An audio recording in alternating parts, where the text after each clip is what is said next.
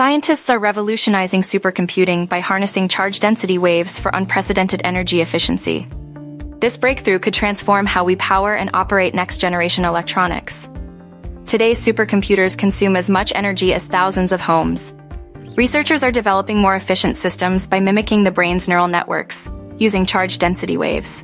Charge density waves are patterns of electrons moving in sync, increasing resistance in materials. Controlling these waves could enable fast, energy-efficient switching, crucial for advanced computing and sensing.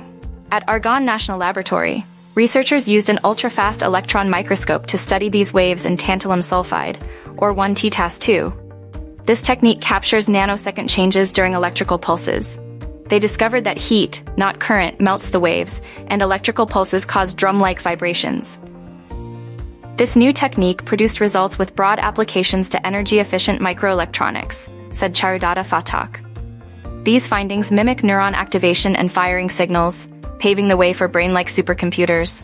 Understanding and controlling charge density waves could revolutionize microelectronics, making devices smaller, faster, and more efficient.